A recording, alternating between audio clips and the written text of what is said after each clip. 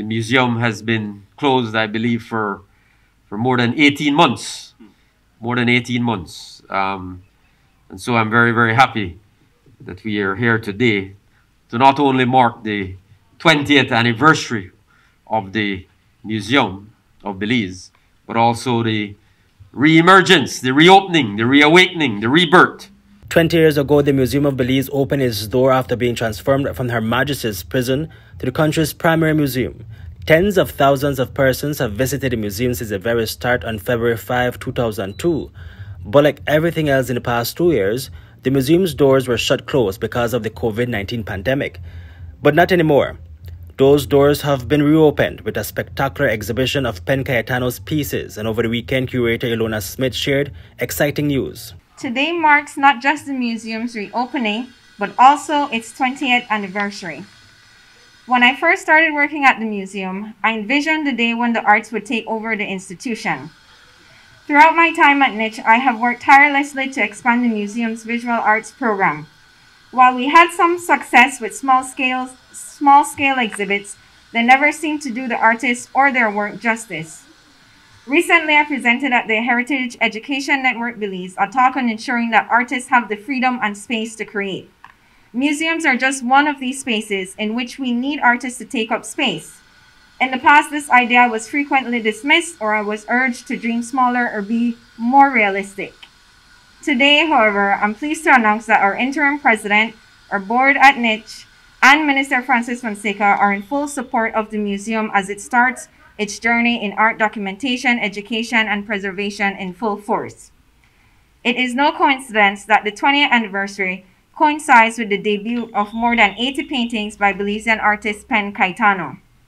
This collection was created in Germany between 1990 and 2010 and represents an important milestone for both Pen and the museum. Culture Minister Francis Fonseca underscored the importance of the museum, saying that museums are ever increasing present in the social sphere. Museums play a critical role in preserving and promoting local culture. Artifact preservation and documentation provide for culture to be recorded and shared from generation to generation. Museums reflect and shape our society. They provide an insight into the history of our society and help us to build bridges and tear down walls. Museums provide a sense of community and celebrate our collective heritage. Museums today are also spaces of interaction, participation, and engagement. We need to, of course, use technology to make our museums more accessible. And of course, museums are classrooms, inspiring and educating the future. Museums bring history to life, but also shine a light on the present and the future. And the future of the Museum of Belize looks bright. Well, much brighter than its recent past. As a board, we were definitely a bit saddened to see the lack of maintenance of our museums, our houses of culture, and archaeological sites over the years. But we must note that the board is committed to repair, conserve, and preserve all of our national treasures.